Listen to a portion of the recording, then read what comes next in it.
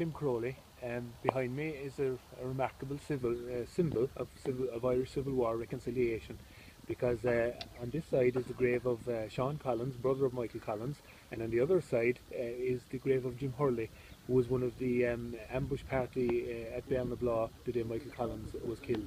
Now, in 1965, on the 30th of January, Sean Collins died and was buried here soon afterwards.